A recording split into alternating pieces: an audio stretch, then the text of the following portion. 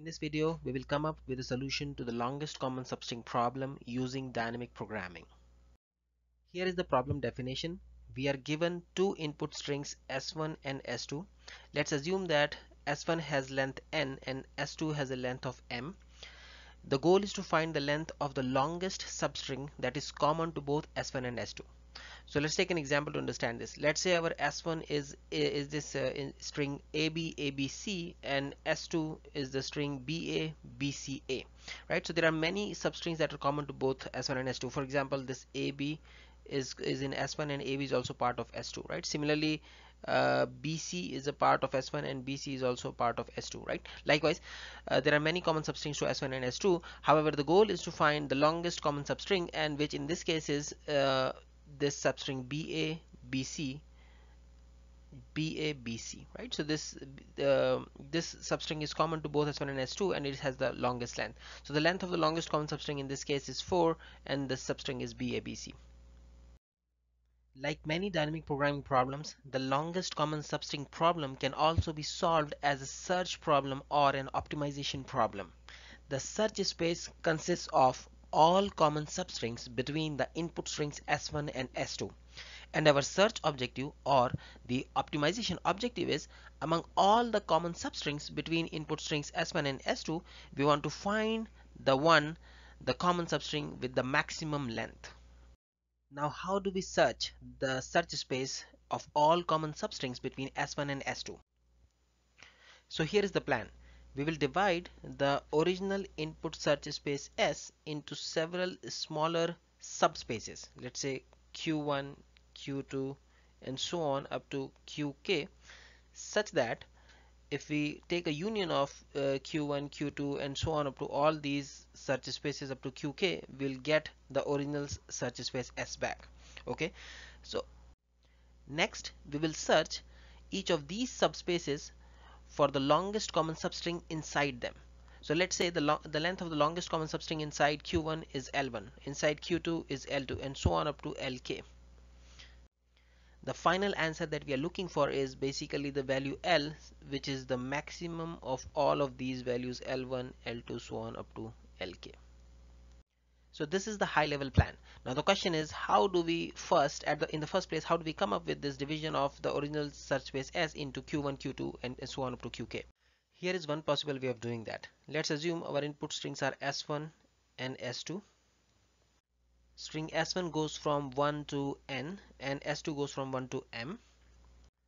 A search space S of I, j, this subspace can be defined as consisting of all the common substrings that start in S1 at index I. Let's say this is some index I, and in S2 it starts at some index j. Let's say this is index j. If we divide our original search space using this strategy, then we'll have several subspaces S11, S12 and so on all the way to S and M. According to our plan, inside each of these subspaces we'll be finding the longest common substring. So let's say the longest common substring belonging to S11 is L11, S12 is L12 and so on up to L and M. The final answer would be the maximum of all of these longest values that we have found inside respective subspaces. So we have divided our original search space into many smaller subspaces S of I, j, such that this search space S of I, j consists of all common substrings that start at index I in S1 and at index j in S2. So the next question is, how do we search each of these subspaces to find the longest common substring belonging to them? We will be using recursion to do that, to search the subspaces. Let's assume that strings S1, 1 to n and S2, these are global variables 1 to m. Let's define a recursive function LCSSI, j, where LCSS stands for longest common substring. This recursive function returns the length of the longest common substring between S1 and S2 such that the substring starts at index I in S1 at index j in S2. Let's start with the base case of recursion. S1 has length n and S2 has length m. So what if I is greater than n, or if j is greater than m? Even if one of them is greater than the length of the string, it simply means that one of the strings is either null or has been completely passed. If one of the strings is null, the longest common substring between the two strings cannot be greater than 0. So that's the base case over here. If I is greater than n or j is greater than m, we simply return 0. Else, we compare the characters at index I and j in S1 and S2. Let's assume these characters match. Let's say S1 was storing a character A and S2 is also storing character A at their indexes I and j respectively. So in this case, the length of the longest common substring that start at index I in S1 and j in S2 would be simply 1 plus the length of the longest common substring that start at index I plus 1 in S1, this is I plus 1, and index j plus 1 in S2. So that is the else if condition here in the recursive code. However, what if the characters at index I and j of S1 and S2 do not match? So let's say S1 was storing character A but S2 was storing character B. They do not match. So clearly there is no common substring that starts at index I in S1 and index j in S2, right? So the length of the longest common substring in this case would simply be 0. So that's the last return statement here. So that is how we will search each of the subspaces to find the length of the longest common substring that start at index I and I, j in S1 and S2 respectively. Recall, this is a dynamic programming algorithm. In many dynamic programming algorithms, if you simply come up with a purely recursive solution, the complexity could be exponential. And that is simply because the recursion keeps doing the same work over and over again. To avoid the repeated work, we define a table and store the results of the intermediate steps in a table. So the next thing we are going to do here is define a table. Recall that we have two input strings S1 and S2.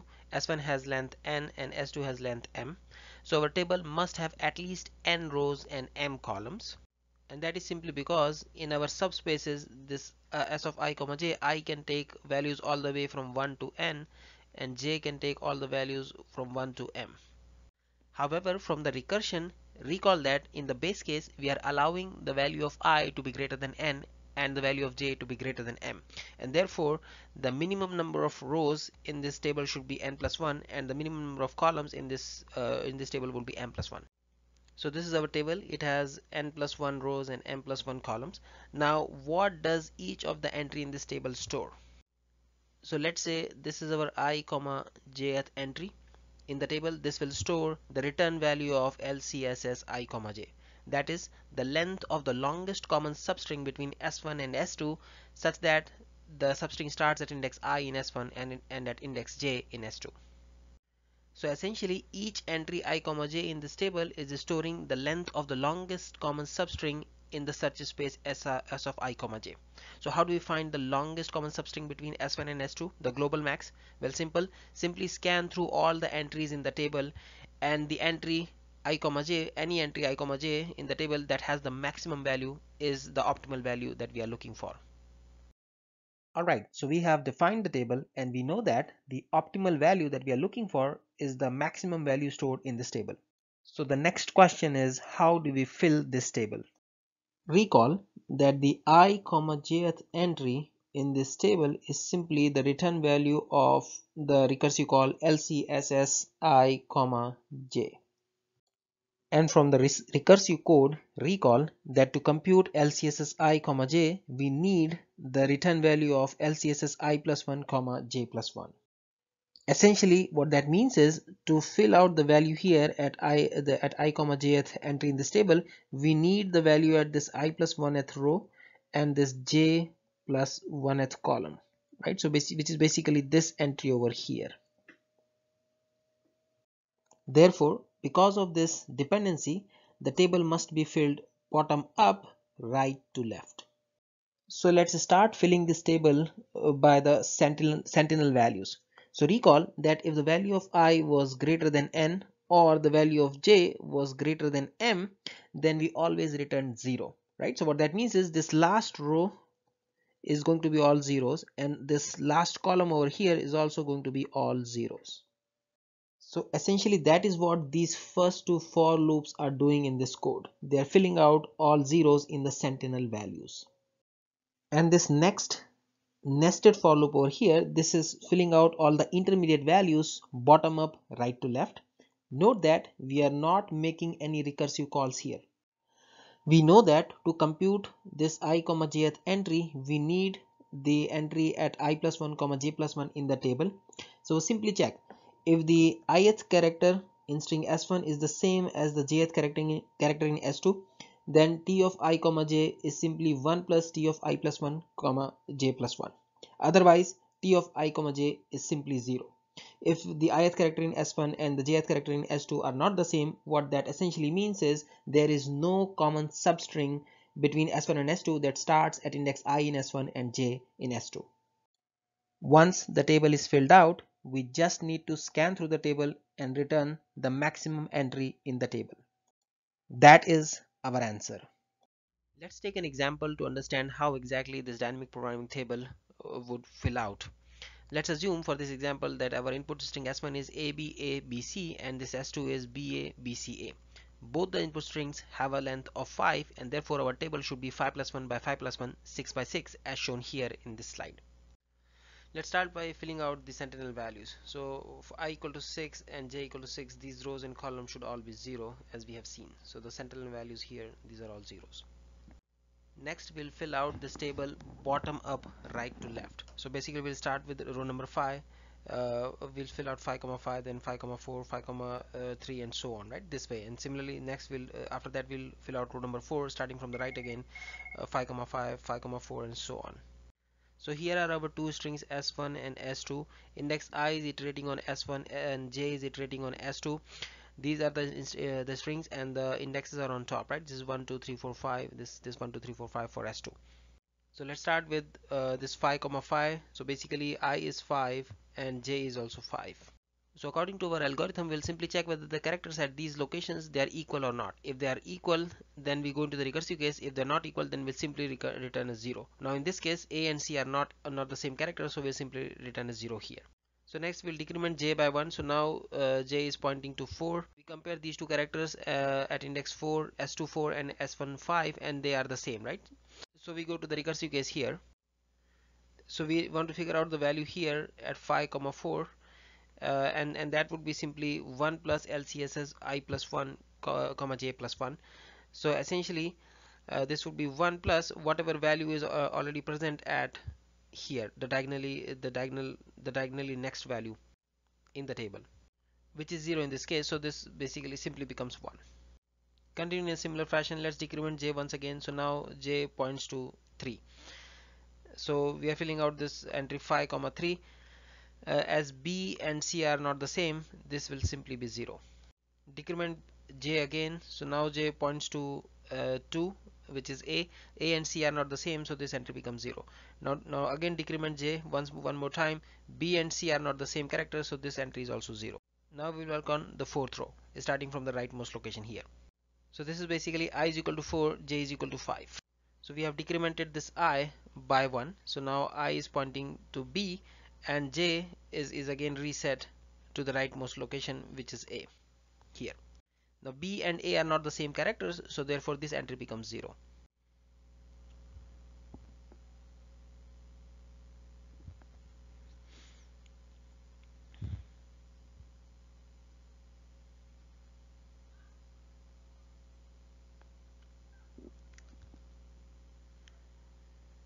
Continue in a similar fashion. Decrement j to 2. A and B are not the same characters, so this entry becomes 0. Now again decrement this by 1. So B and B are the same characters, so this entry will become 1 plus the entry here, the diagonal cell, which is 0, so this remains 1. Now we will work on the third row. So update this I to point to A, decrement this by 1, and j is reset to point to this entry 5. Now A and A are the same characters, therefore this entry will become 1 plus this diagonal cell, which is 0, so this remains 1. Now decrement j, it points to C. C and A are different, so this becomes 0. Now again decrement j, we come to B. B and A are different, so this entry becomes 0. Again decrement j, it points to A and A are same, so this will become 1 plus whatever here in the diagonal cell, which is 2, so that becomes 3. Again decrement j, we come to B. B and A are different, so this entry becomes 0. Now we'll work on the second row. So decrement I, it points to B now, reset j, points to A again. Now A and B are different, so this entry becomes 0. Now again decrement J points to C. C and B are different, so this entry becomes 0.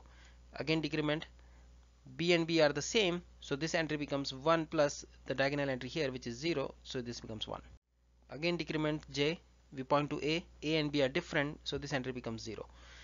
Decrement J, B and B are the same, so this entry becomes 1 plus this diagonal value, which is 3, so this becomes 4. Now finally we'll work on the top row.